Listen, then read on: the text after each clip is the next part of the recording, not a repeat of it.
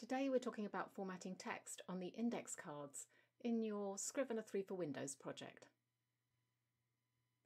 So you may have discovered there are some quirks to adding text on index cards, not least the fact that you don't seem to be able to add returns in the main text, unless, of course, you do that in the synopsis.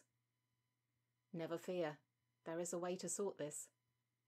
Let's deal with that first.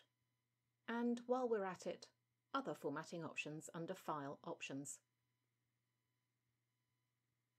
Go to Behaviours, Return key, and that first box. Return ends editing synopsis in Corkboard and outliner views. Uncheck it and you'll be able to put returns into your index cards. No idea why anyone would want it any different, but that's how it's set up. Next, go to Appearance and Index Cards and click on Fonts.